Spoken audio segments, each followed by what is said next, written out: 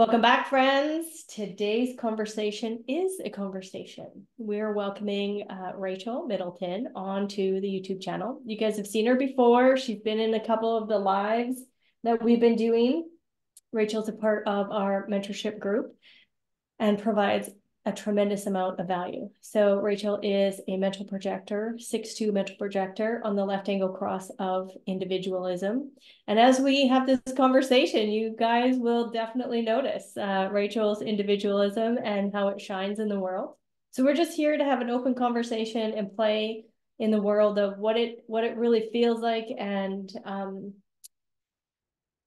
how navigating as a projector, a mental projector in this time that we're in. How does that look, feel, and how do we notice it and recognize it? So welcome, Rachel. Thank you very much. Thank you so much for having me and for having this conversation, and also for everything that you've given me human design wise. It's such an amazing thing to be able to be a part of the mentorship.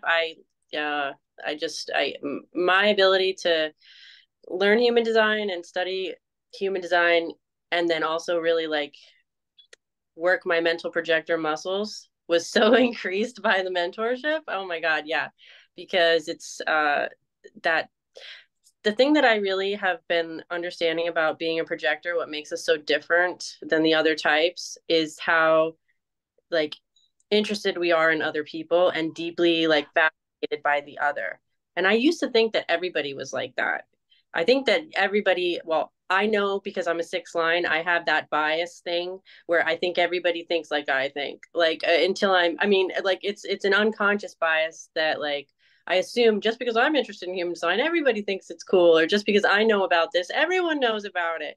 But of course, I know that's not really true, but I forget about that and think that, everybody, I don't know if everyone does that or not, but I for sure was guilty of it. So when I realized that, oh yeah, like only a small portion of us are really totally fixated on other people. like like everybody else is just totally fucking oh my God, I'm so sorry. Doing their own, totally just being themselves. Um God, did I ruin anything just now? No, no, you're all good. You're all good. Being myself. Um, so I'm going to just share your, ooh, where did my chart? There we go. I'm going to just share your chart here just so people can get a visual of it as well. I think that's important as we have this conversation. So here's what's really interesting in my view as well, with you, Rachel, is this left variable that's in the environment too, right? So you're designed to be observed and see, like you're navigating and people are watching you. And because you're navigating through systems and mastery of systems, you're like, well, of course, everybody is interested in mastering systems and astrology and human design. So it's interesting to watch that that variable. And as you move along and walk with your people, they're gonna recognize and notice how important all of these systems are going to be to us. That's what I believe. Yeah, that's really interesting. I was just reading about what it says about no inner authority, outer authority in the human design, read the differentiation, science of differentiation book. This book, I was just Yeah. reading it about it. There's just two little paragraphs in there. That's the thing. When you discover human design and you discover you're a mental projector, you're like then discover that there's like very little information out there about your small percentage like weirdo authority type. So that was, I think, the biggest stumbling block for me early on. Not that it like dissuaded me from human design. I was totally hook, line, and sinker in on human design, but I was like personally struggling a lot with the no inner authority thing. I was like, wow, this is like, what does this mean? Like, what's this about? Like, there's got to be some reason that there would be like one weird type that doesn't have an inner authority. And I'm like, oh, so oh, I just wanted to coattail ride the reflector thing at first, like, oh yes, like reflectors, and then it's like not actually exactly like reflectors. Um, and then I was like, well, what is that then about? Like, why would we be super open? So like for people that don't already know, I don't want to assume that everybody knows this. This is me assuming everybody knows what a mental projector even is. But it's so the one thing that all mental projectors have in common is they have a defined ajna. That's why they call us mental projectors, I think, because our ajna has to be defined. It can be connected to the head and the throat, or just one or the other. Like in my case, it's just the ajna to the throat. I have a mental projector friend that is all three, and then I have another couple mental projector friends that don't have the throat, and it's just the head and the ajna. But in every case, it's always going to be the ajna, and everybody knows that the ajna, the mind, can't be your authority, right? So guess what? Neither can the head and neither can the throat. So that's why we're the type that has no inner authority, because we can't possibly have definition in any of the centers that could be authority centers and still be a mental projector. So like that's technically like the definition of why we have no inner authority. But like I was always like, well, what is that even about then? Like what is the purpose of us like being around here, like having this weird definition, and what are we supposed to do with it? Like, it's like but the thing is that because we don't have an inner authority, we do have to tap into our environment and get the signals based on what to do, more based on the outside information than on inside information. It's like, it's not because I feel so strongly that I'm going to do something. It's because I've assessed all the factors using my mind, because it's in my definition and it's the only thing I've got and I can't not use it. I've assessed the situation, and it's actually not me probably going to even make the decision, but the decision is going to be made by all of these factors. That's why I'm interested in looking at them. I've talked to some other mental projectors about this, and it was very freeing for me on a certain level to realize that I wasn't like everybody else with having a very strong inner authority, because I hate making decisions personally. Like I don't even like going to the restaurant and having to order off the menu. If the menu has a lot of choices, I'm like, oh god, like I can't handle it. It's like, it's paralyzing, because I don't have a consistent and easy and reliable way to do that. And also like people that have authority, even if it's a weird authority like the emotional have to wait out a wave, there's something reliable there inside them that they can trust. Whereas to me, I'm like, it's not that I don't trust myself, it's that there's nothing saying loudly, clearly, regularly, all the time the same thing.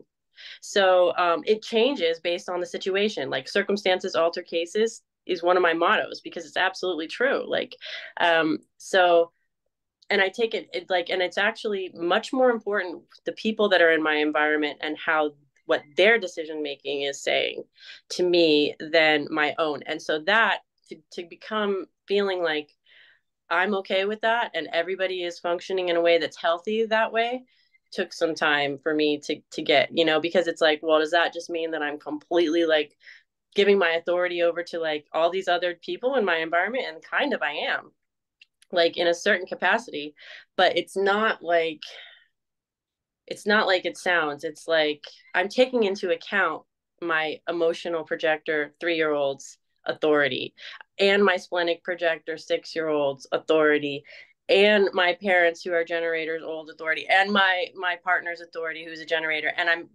I'm balancing and I'm weighing and I'm just going through the field that all those things create in my environment, because that's who I live within my home. So I don't know. It's still like not 100% clear to me the best way for me to manage it and to work with it, but it's like I'm practicing it, and it takes projectors some practice to figure it out anyway. So even if they have a clear authority, that's inner. Right. Yeah. So in saying that, how Raw had explained it was really like you guys are here to like soundboard off of your environment and really like hear yourself speak the decision based off of what you're hearing yourself like basically rebound off of someone. And the other aspect he talked about, and I know we've touched a lot on this as well, Rachel, is your cognition of outer vision. So can you play around with that soundboarding and outer vision? Is there something there that you can help solidify for our mental projectors? So yes, so I always say that like it's not just the people in the environment that I can soundboard with, but it's the environment itself too.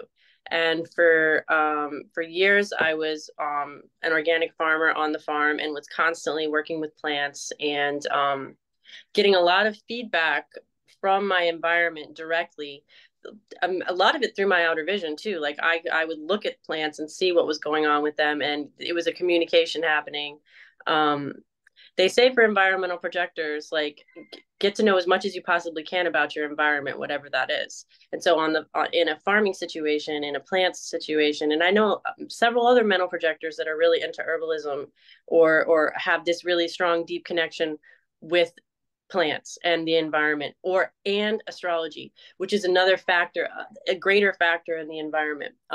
So and I am constantly seeing signs and things in my environment that are kind of like almost like inside jokes back to me, like echoing something that I've been thinking about or wondering about. I'll get a message like, and it's totally flaky, right? It's the most flaky of all like the authorities, but it's like for me like one of the ways that I experience it. And I've said this before in the mentorship that I have like extreme pareidolia, which is seeing faces and all kinds of weird stuff, like a French toast pattern or whatever like that. And they have expressions of emotions on them always. They're like some kind of like it's a hilarious. There's many people that see these things too. It's not just me. Actually, everybody has a capacity to.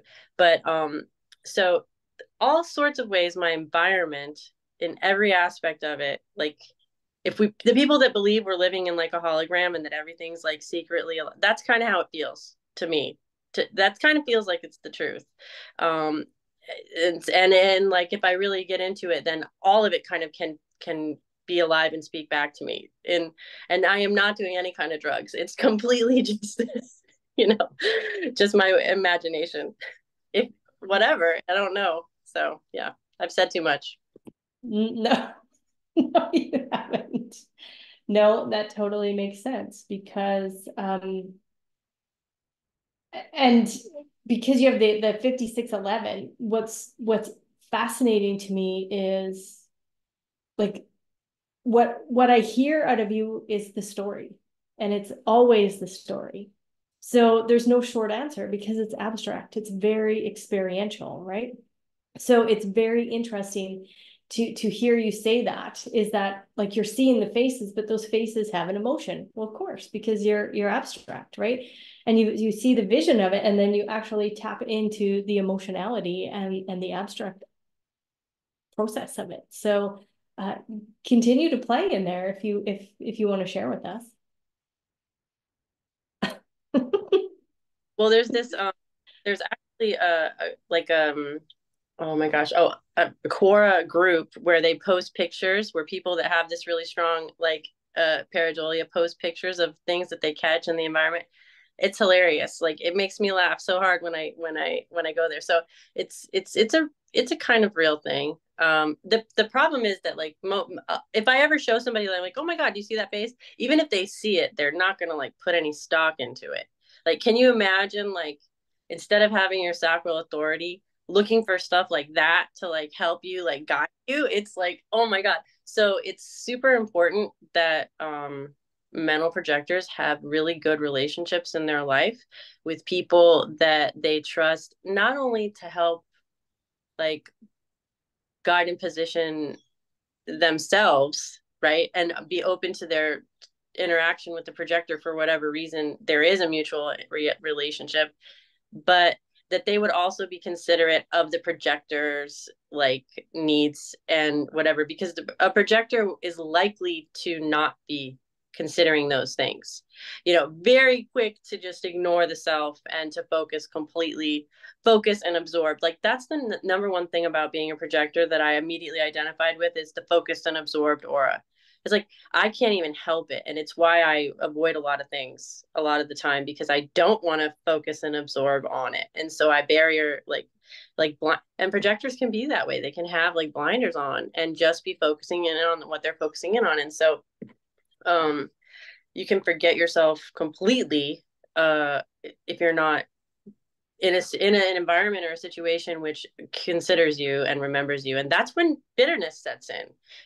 Bitterness doesn't happen overnight. It takes a long time, usually, just like success doesn't happen overnight. So projectors have like a more long-term strategy, a more long-term it takes a longer time for them to get the success or to really build that depth of bitterness that they're capable of. So um what would you say for success? Now that you touched on that, what would you say that feeling is for you? And what kind of guidance would you have for your other projectors to tap into what success means for them? Not for, you know, I recognize that you're not on social media. However, social media is pitted with this collective uh, idea of what success is, right? Fast cars, fancy shoes, all of these like grandiose things, which are not bad, but that's not success for, probably 80% of the people are not interested in that. So what is success for you? What is that sensation? How do you recognize it in your cellular structure? And then how would you guide other projectors on beginning to tap into that sensation? it's really a good thing to meditate about and to think on, because so I always start by asking people to go back in their timeline and remember successes that they've already had, and to relive them and to see if they notice anything similarities.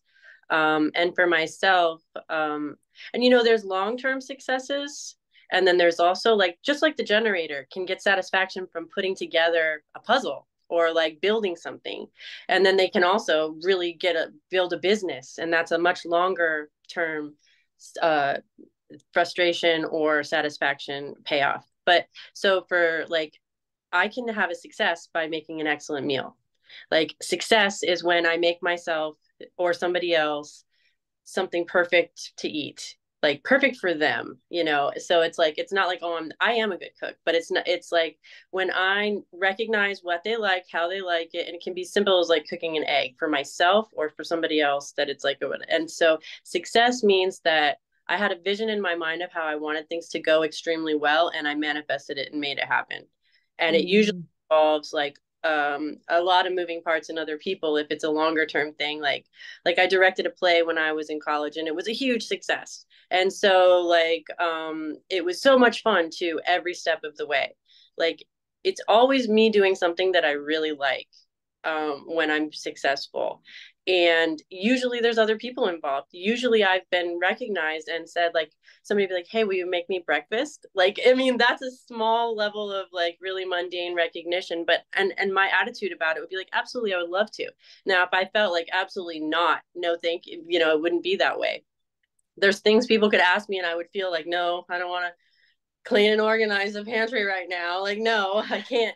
Wouldn't be able to successfully probably do that either, because I don't have the like, I have two little kids running around sabotaging, and so it wouldn't be easy for me to do that. But like the other thing is that like success is easy when it happens. It's like people think success is hard and that you have to work forever to be successful, and maybe that is true for generators who it's not their signature for, but as a projector, when I'm successful, it's fun, and it's exactly like me and my wheelhouse, and everybody and everything that I need to make the thing happen appears. And it's like the environment lines up to support it. And it's like there's no resistance. So it's like it feels great. It feels like the best thing in the world to be successful. And it's not ever like a solitary thing. It's you almost always like a shared situation for the projector, I think. But I don't know for sure. And then, on the bitterness side of things, it's like it's not just when things go bad, but that is part of it. It's like, that could be or the projector keeps trying to do things and it's just resistance, resistance, resistance, resistance, failure, failure, failure. And so yeah, that can turn to sour grapes. Mm-hmm. Mm-hmm. So when you're talking about let's go like the success and the bitterness, like for you, that recognition, you're like, oh yeah, when my kids recognize that I can feed them a really nice meal, and they call that out as a 6-2, they call that process out of you. Um, what what have you noticed? Because again, abstract is such a big part of who you are. Also, your individualism, of course, because you're here on that individual process. But what have you noticed or recognized around the words notice and recognize? What are those things that people like? How do they articulate that they're noticing you? How do they articulate that they are recognizing you inside of that invitation? Is that something that you've kind of dissected? Um, you know what? It's like when somebody recognizes me, I'm always surprised. I got to tell you that. Like it's Mm. weird. Probably because I don't know, maybe my second line or something like that. But when like if somebody calls me out for being talented in a certain kind of capacity, it always kind of shocks me. And like I kind of freeze and like I mean I'm working on getting better about it, but I'm just being honest, like, you know, Mhm. so I mean if unless it's something that it's like super obvious to me, like of course I'm really good at that and you know, like editing or something lame, you know. But if somebody gives me like a compliment about something that I'm either not totally like 100% solid as a mastery system yet or a skill set. Like music is a perfect example of that. Like I am just like a total second line tinker around, don't want to take lessons musician, you know, but I love it. I love to play around. And so like if somebody who I respect that's a musician is like, wow, you're actually a really naturally talented musician, and I'm like shocked, and I'm also like really like it's like a feeling of honor, honestly. You're like, wow, I mean, it's so like it's like to be recognized isn't like it's not like an ego boost, so totally. It is, it could be, but it's like a it's like, oh my God, this person is totally looking at me right now. And that's the other way I notice people will recognize me is they'll see something that I'm doing. It'll be very specific and it's something that they want me to help them do too, or something like that. And then they'll immediately, it's usually a sacral generator, immediately ask me and invite me to do something. So there's just like this palpable feeling of like how it feels to be recognized. It's honestly like how it feels after it happens. You know, it's like, and I'm never expecting it. I am honestly like always caught off guard, which is funny right now that I'm even thinking about it. Yeah, it's kind of cute, right? Because the left angle cross of individualism, you have shock. That is a part of the design, right? The design sun. So that shock is it's right there. It's available all the time when you're noticed, and you're designed to um, take that and adapt to it, right? Take it and see the beauty of it. Yeah, love it, love it. So fun. With the 51, I always like to remind people because it is kind of one of those scary gates, the shock. And I have it as my design, Sun and Mars, I think, and Venus, all design Oh side. yeah, yeah, you do. Yeah. When I discovered that, I was like, oh no. But then, you know, shocking good things can happen too, is the other thing people do not like to talk about with the 51, but they absolutely can. And that's happened to me. Like I've had shocks of like, I think I like the word surprise better than shock. Although they are different, like they really are different. We're being euphemistic sometimes when we say surprise if it's really a shock. Like we, so you know, I work a lot with new mothers and pregnant and all kinds of maternal mental health, and a lot of times people are like, "Yeah, it was a surprise pregnancy," and I'm like, "A shock."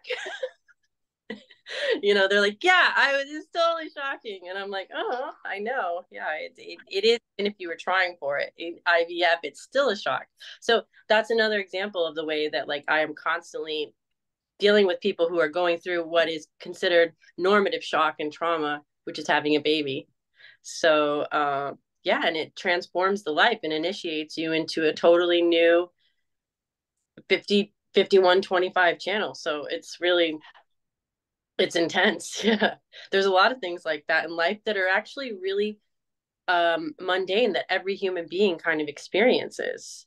Losing a parent or something. It's like everybody goes through these. I think sometimes that 51, 25. I'm fascinated by that channel. It's like it's so mundane as well as like highly mystical. Like the things that give us the most like intense experiences are in our most intimate like mundane lives and relationships. It's crazy. Mm-hmm. Yeah, totally agree. Yeah, I see that 51-25. It's like that, the fool that just takes the leap into innocently recognizing that there is something outside of the tribe.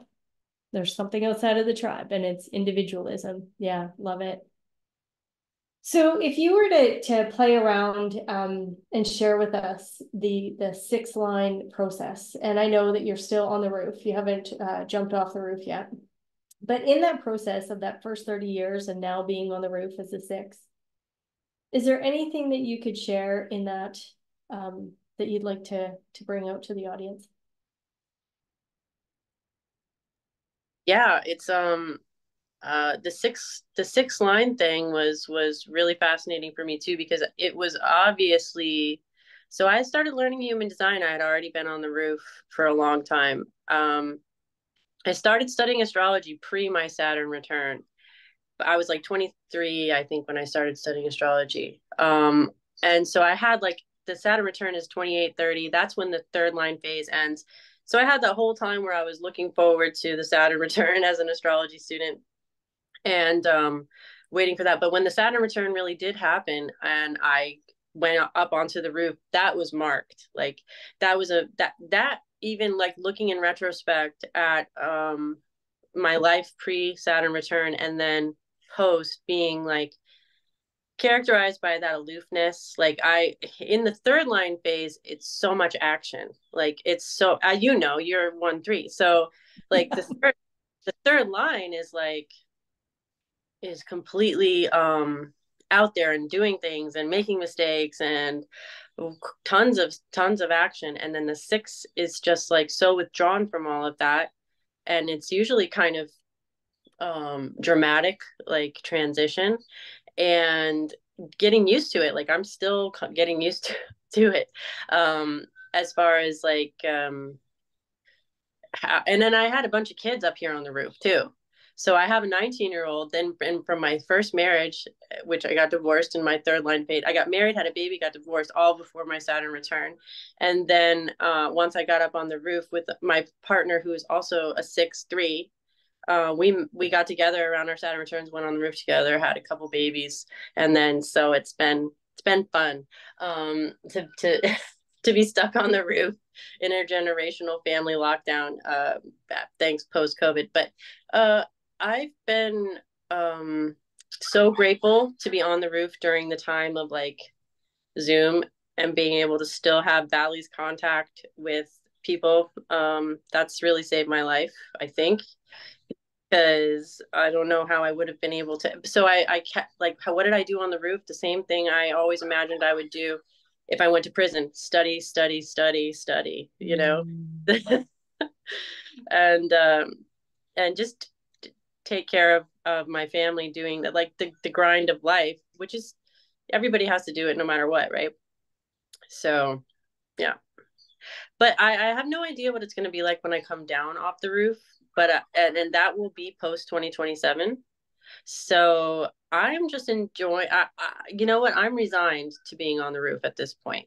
Like I'm not trying to jump down anymore. I'm not hating on it, and I'm actually embracing it and realizing that this is going to be like a very long, like it's 20 years or whatever, 21 years, but this is going to be a very crucial chapter in my life, and it's going to be really different than the rest of it, most likely. So I'm just trying to make the most of it as much as possible because it's, it is like a little timeout in a way Yeah. to Mm-hmm. just not. And I think that the sixth line gets accused of being, you know, checked out and aloof, but and I guess we are, I am checked out from many things. But the things that I'm not checked out from, I'm totally checked into. It's not like I'm checked out from everything in the entire universe. It's just 99% of the universe that I'm checked out from. And that 1%, I'm totally checked in. Checked. Mm-hmm. Yeah. Yep. Yep. And I'm looking at your line values, and you have 7 first lines and 8 sixth lines, and no fourth lines. You do have a couple fourth colors, or fourth tones. So it's interesting to you know to recognize that first 30 years when you guys are operating, whether it doesn't matter, any sixth line is operating like this. You're operating this at third line. I will tell you that Rachel's resume for the first 30 years of her life is absolutely insane. Like, this girl's like, oh, I did this, I did that, I did this, I did that. She tested it all. And what I love is now you're on the roof, and it's like, now, like, how I see that roof face from down here, still in this third line. It's like you guys are like refining what it is for for you to be prepared for that uncertainty, because that too has such a deep uncertainty built into it, because you never know what is going to come like along the shore. So 6-2s, I feel that, like, there's this refinement. Like, what are you going to focus in on out of all of that experience? It's like, now what is it that you're just going to naturally allow to come through you? Would you agree on that? Would you agree that that is? Yeah, absolutely. And it's like almost like you only can bring a small amount of stuff up on the roof with you. It's Yeah. like only it's kind of like a Noah's Ark situation too. It's like the most important. I don't know if this is a six line thing, but my favorite game always has been like, okay, you're going to a desert island. You can only take 5 things. What is it going to be? Or you can only eat 5 things for the rest of your life. What is it going to be? Or it's like it's really narrowing down like what's the most important, what's super foundational. I guess, yeah, it's all those first lines. I am a sucker for a first line, like foundational. Like when I study things, like I'll take the basic courses again and again and again and again. I just love it. I just love those elementary. They're very mystical. They're extreme. The reason why the first line takes 25 years to study the basics is because that's really how long it takes to study the basics of any kind of thing and really understand what they mean on like multiple levels. It's not so clear. Like, it's like anything that a first line is getting a foundational thing in, it's like a projector. It's mastery, really. I think Yeah, like the first line is very like a projector, you know in that I way. would I would agree Because with that.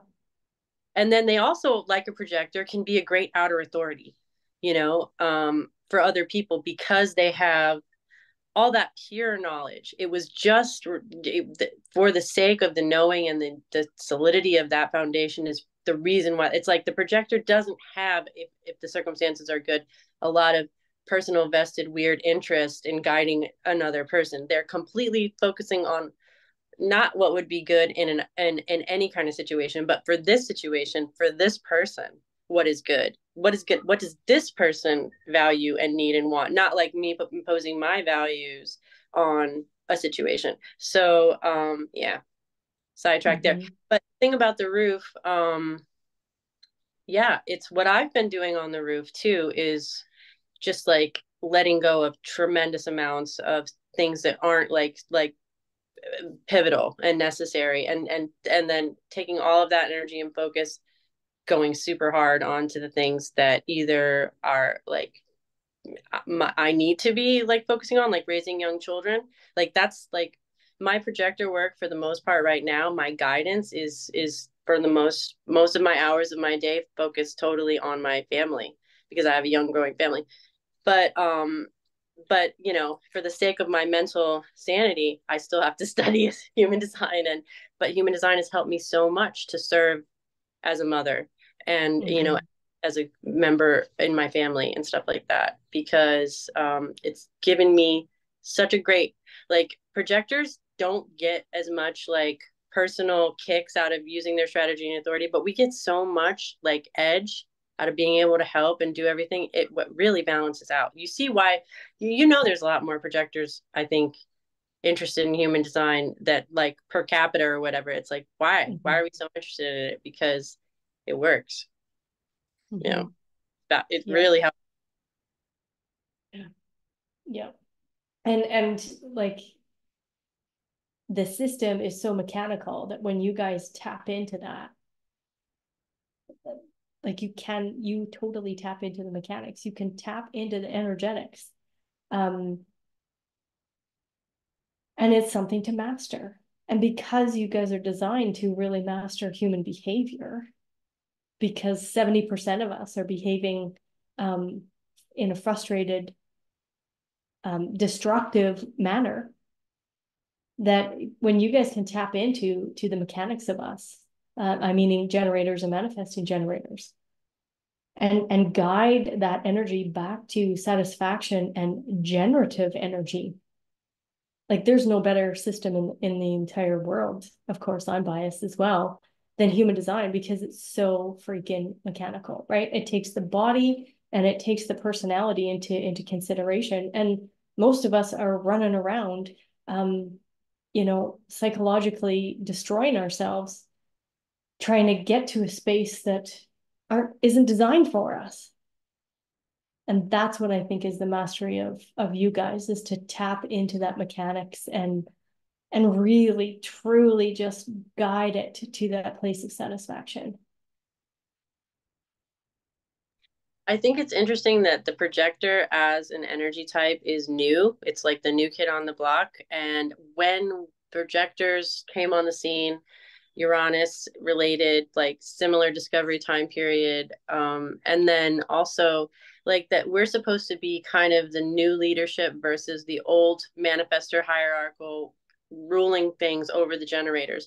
So why we're here for the generators is to help, I feel like, humanity transition from being 100% top down, like manifestors rule the world and everybody else has to serve the will of the manifester and what has been chosen by the, but where we're at as humanity, we've the manifester did perfect work. Like everybody's always like, oh, the CrossFit planning was so horrible. I'm like, it was a great success. Are you kidding? It was so successful. Like this is my projector recognition, like recognize real CrossFit planning was a success as far as the CrossFit planning's goals were concerned, right? Yeah.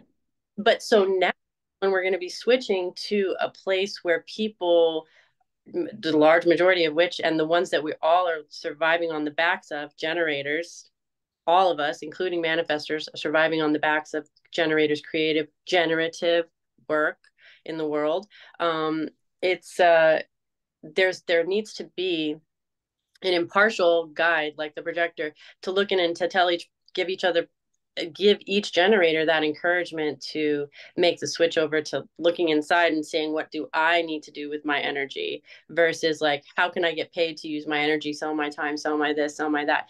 And like, the fact is you guys actually already know everything. It's super easy to guide generators, really, because they have their own internal guidance system, and all you have to do is familiarize them with that. It's so much easier than having to tell people what to do all the time than to tell people how to figure out what to do all the time, whether you're there or not. That's what I hated about like doing a lot of counseling work, is people would get like always wanting to petition the oracle again and again and again. It's like, oh my God, all right, let me like teach you how to do this for yourself, because I don't have time for this. Like, and neither do you. Yes.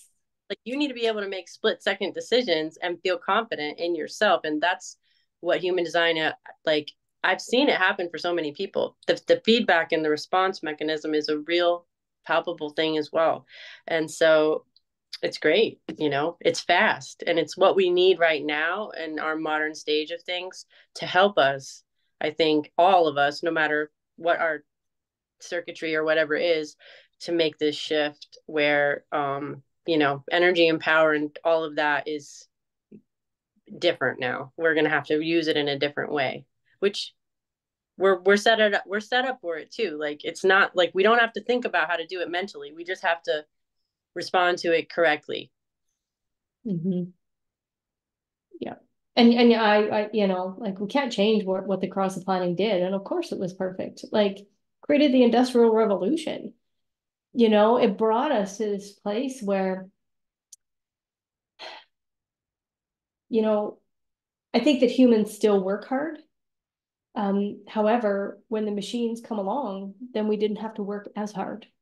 We could work differently. And I think that's so important for the generator and the manifesting generator is to actually work differently, to take advantage of the tools so that we don't have to be frustrated. I feel like I know this is a weird opinion, but I feel like where we're at as a species, humanity right now is highly privileged to the point where we've earned this ability to be able to think about what we would even want to do as an individual in this lifetime. It's like Yes. it's amazingly like when you look back at the history of people even in your own family generations, Mm-hmm. like the amount of toil and the amount of just suffering that they had to endure just to survive was was Mm-hmm. was large scale in comparison to what it is now.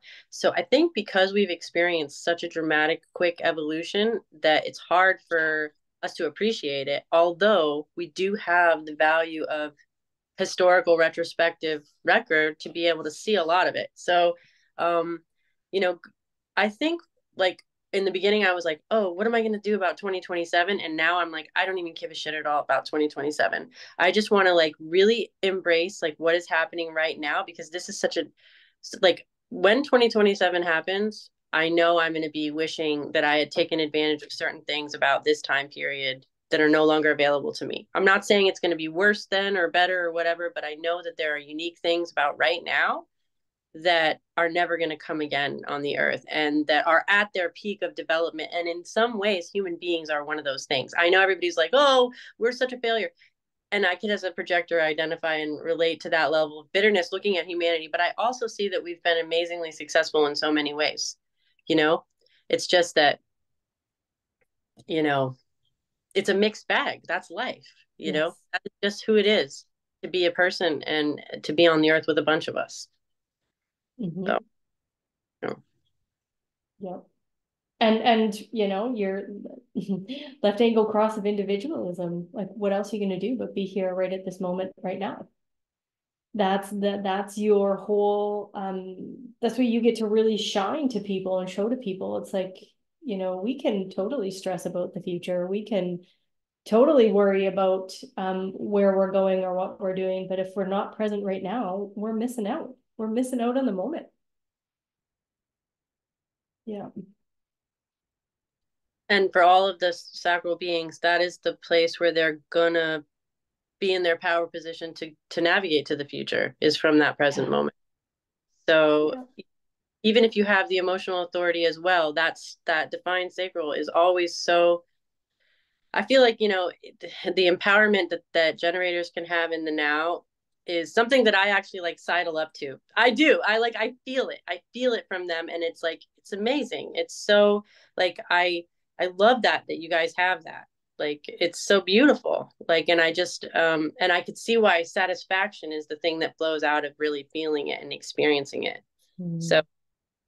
yeah, I think that there's opportunities for that no matter what happens because it's Yeah. really my example with the success being the perfectly fried egg. You don't have to make it really complicated to be satisfied and or successful. Actually, it's just really it's actually easier to kind of practice on small things like that, But I don't know. Yeah. But you do know. So one question I'm going to ask you now is I'm going to pull you into, um, so as an astrologer who found or human design found you or however that worked, I'm thinking human design found you because you were invited into it. So what would you say that really, like all the studying that you did with astrology and now coming to design, can you just wager those two and just say, like I get it, astrology definitely has benefits. And so help me play around in that. What actually, when you saw design and you looked at it, went, oh yeah, this is the next level of mastery that's available. Well, it's like when you fall in love. It's hard to describe, but you definitely, yeah, it's like that's how it was for me. And that's how I am. Like if something is correct for me with the 1156, I'm not like logical. And I have the 39. So, it's like it's that individual, passionate, all or nothing type of I love you for the rest of my life until I don't like you anymore, which is how I felt about astrology when I first discovered human design. I was like, what? It's not that I didn't think astrology was legitimate, because it is one of the synthesis pieces of human design, but I felt the outdated nature of astrology Mm. so much. And so I used to describe human design people, like people would be like, oh, Rachel, what's going on with you? I'd be like, I'm studying something totally new. It's human design. They're like, oh, well, what is it? And I'm like, it's like astrology 2.0. It's like an updated version of metaphysics. And I'm like, it's not just astrology either. It's I Ching. So it's like through my study of astrology, I started studying in 2007. I studied a lot of range of astrology. I studied ancient Hellenistic astrology. I studied modern astrology. I studied vibrational astrology, which is ultra modern. And it's like they are absolutely all reflect the human beings that created them and the time space that it was created in. So I have gotten a lot of pushback from people in the human design community when I say that Hellenistic and ancient astrology is like not something I think is valid for the modern person. But because there's this huge popularity with ancient astrology since Pluto was in Capricorn, true. And it was like, and then the Saturn Pluto conjunction Jupiter in Capricorn, it like peaked. And it's like, there's, of course, these Saturnian astrologers think that they're the great authority and are totally dissing like the modern astrologers that were like included Uranus and Neptune and Pluto. They kind of fell out of favor. So it's like astrology is always going to be a reflection of humanity, just like human design is a reflection of a human perspective that is influenced by greater sources. And I think it's really interesting that, so I feel like the reason why human design is so superior to astrology, like if somebody were, so like my nephew is really interested in astrology and human design, and he was like wanting to learn astrology. He's in his early 30s, and I'm like, Andrew, forget about astrology. Just study human design. He's like, no, no, I really want to do both. I like human design too. I'm totally into it, but I also want to learn astrology. I'm like, all right, I can teach you some astrology too, because it is part of the like basic language, the program.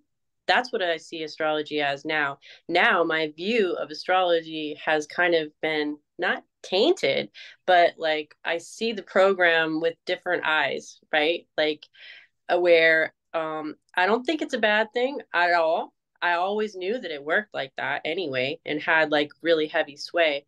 But I also think that like where we're at in history, we've earned the privilege to not be seven centered beings anymore, to not be under the Saturnian lifespan of 30 years, to have all kinds of freedom of choice and all kinds of knowledge that we didn't have before. And so, like, I have an air conditioned house. I live in a place that I shouldn't be able to live in based on my advanced human.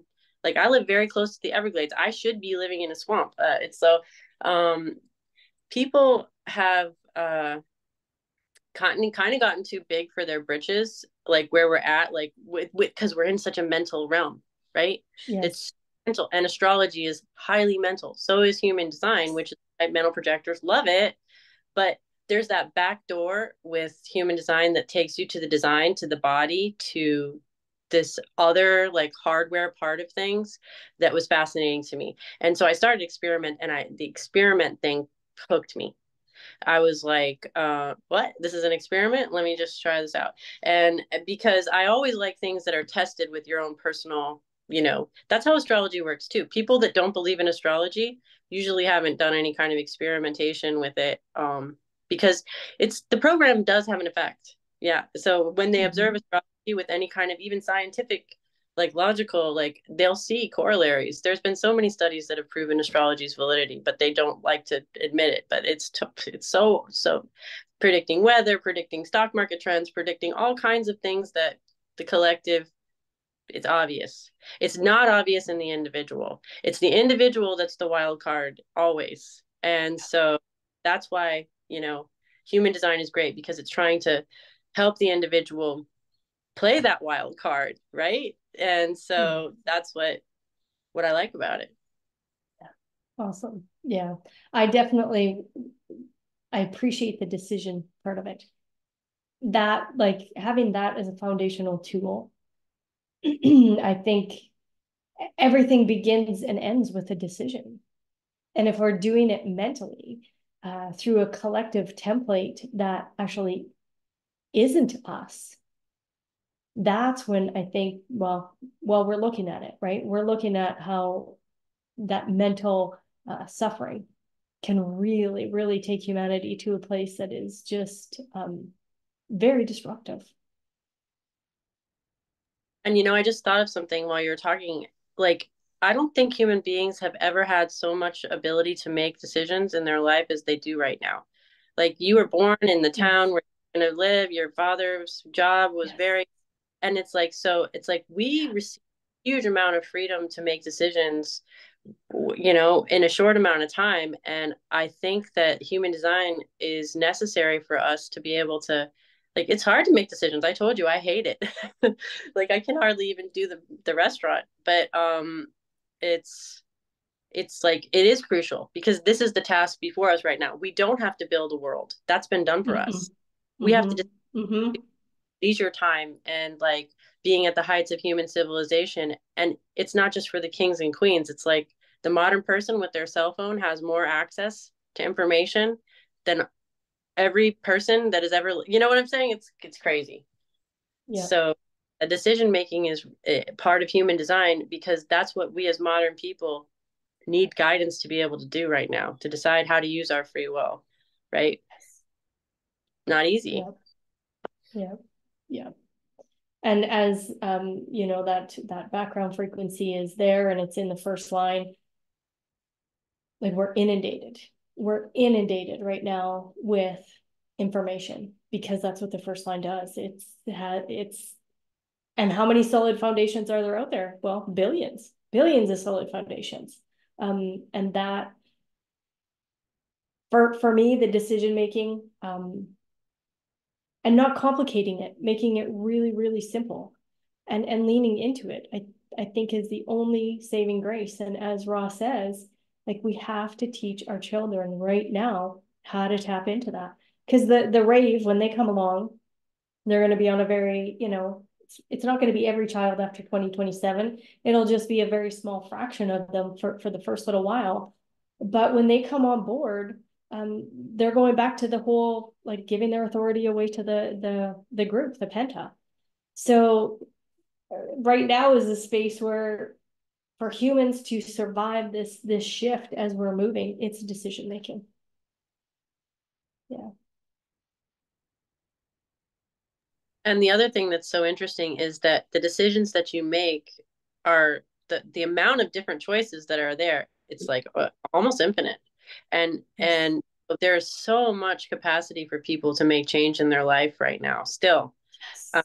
I don't know if it's going to be like this forever, but it's obviously like this now. And I think it's just, I mean, I even catch myself a lot of times being like, "Wake up! What are you being so ungrateful about, like how much like opportunity and choice and like just variety of life is still available for everybody. I mean, to Yeah. varying degrees. And I think something that causes that, not the only thing, but one of the things that causes how much varying degree of that is available to you is how much you believe that that's true or not, right? Like how much you Mm-hmm. ability for for for your part in how much you make available to yourself, mentally, because we are still living in the mind isn't like the mind shouldn't make your decisions, but it is still a part of you that you have to deal with and that you have to use to navigate this plane in a large measure. So it's just not the boss, right? It's really Yes. the, you know. Yeah, the mind is a tool.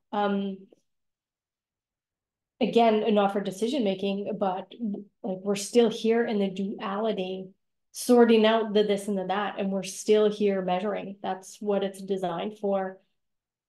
And then it's also, it's a huge part of our higher self because it's energetic, right? It's that mystical place where raw doesn't really want to go to, but it's available to us. So when we can tap into like what is that, I don't know if I really want to say higher self. Here I am pointing higher. But it's all within us and it's that energetic. And once we can tap into that energetic, remove the mind from decision making and constantly you should do this, you should do that. And that really is what's holding people back from recognizing there's infinity there for us to move forward. And we can make choices and decisions as we walk. But if that conditioned mind is inserted in the way, that's the resistance. That is the friction that's breaking down the body. So lift it out, set it off to its side. It's still going to natter and chatter over here, but it's that deeper connection that really has to help us navigate.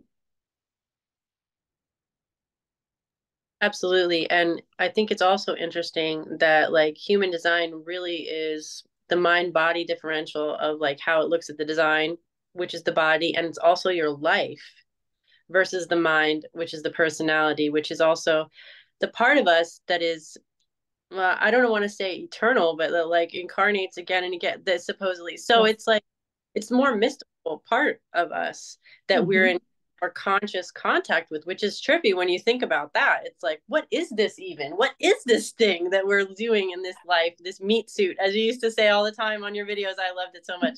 Um, but yeah, it's weird. It's like it's a trip. But when you use the human design experiment to just see the results in your life, that's when you really start to like think that there's something to that. Like when my friend who invited me told me about invitations as a strategy, I was like, well, that was another hook. It's like invitations, what? And then I started to realize that every really good thing that ever happened into my life was through an invitation. And that every time that the invisibility of trying to put myself out there and not being invited, that I experienced that again and again too. I was like, whoa, yeah, there's totally something to that. That's weird. Let me find out more. I was like hooked. Yeah. Yeah. Love it. So thank you so much So, for today. so we've been chatting here for about an hour or so. So if you were to just, and I'm not going to say sum it up because that's impossible for the abstract process that you operate in. But if there was just some key takeaways, especially for our mental projectors, right? And leaning into like what is a sounding board, how to recognize maybe a healthy environment. Is there anything there in those two aspects that you could lean them towards? Yeah, I would say, first of all, like if people tell you like, oh, it's not that different, they're not they're it's not true. It is very different to have the type of authority, which is the environmental authority. And there's a reason for it. I haven't figured it out yet. And any mental projectors that have figured it out, hit me up and let me know because you guys are all super smart. But like there is a reason why you are the type that you are and the authority you are, no matter what you are. But there's a special reason why the mental projector has to be um in the correct environment. There's like I think that it would sound stupid for me to say that, oh, there's a greater purpose for us. That's why we have to find our right environment, because we need to guide not just one person, but a whole complex system and an environment. Like a lot of the mental projectors that I know are really good at that. And it's like it kind of takes a very selfless and a very open type to be able to do that well without getting twisted with all kinds of personal goals and aspirations and sacral responses and whatever. So, and the sounding board, like talk to a lot of people, because you'll see how the various shades of things come back. And even somebody that gives you bad advice is giving you great feedback, because you register it as bad advice, and you know, well, that's not an idea. Like, cross that off the list of process of elimination. So yeah, never underestimate the power of the sounding board to like feedback information, right? It's more information. It's detailed information that is colored with something that's of interest to you. So I'll take it all with a grain of salt, 100%, you know. And you will know when you're in the right environment, and you will know when you're in the wrong environment. That's all I can say. If it's obvious when you're in the wrong place, it's obvious when you're in the right place. So just pray for those invites. Yeah. Have the hope Yeah. that they're. Yeah. And one thing I would share around environment, like I'm a sacral being, but I do have a totally open G center, nothing there. And I can recognize that when you say that about the proper place, the proper environment, the proper people will be there when the environment is correct. Like through that G center, I feel that like it is, for me, I use it as a backup beacon to my sacral. My sacral might have energy and it moves me there. And that totally open G center says, hold on a minute. This isn't actually the right environment. Oh, okay. I have the energy for it, not the right environment. Can we change the environment? Okay. Then, I still have the energy, environment's different. The interaction can happen. But if I don't change the environment, if I don't suggest or say, you know what, the environment is not right for me, that's when frustration really shows up because it's the wrong person. So I really love how, like, indicating that like environment is so important.